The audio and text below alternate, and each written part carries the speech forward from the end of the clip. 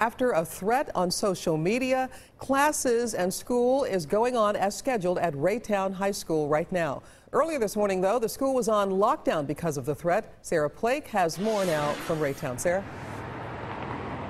Well, this turns out to not be a credible threat, and school is on its usual schedule, but they do have a little bit of heightened awareness as they continue to look into this threat. Let's take a look at that message that students were circulating on Instagram, Twitter, social media, and text messages. It's a screenshot of a message telling students not to come to school today because there will be a shootout. It doesn't say who it's from or a name, but the post says RHS, which school administrators tell me could have been confusing, and it could be the initials of another high school in a different state, and the post wasn't created specifically for Raytown High School. Turns out several other schools around the nation are investigating this exact same threat with the exact same words. This post got around to Raytown police, who then alerted school officials this morning and then put the school on lockdown.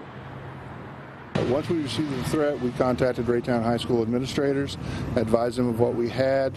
They contacted their security personnel, the teachers.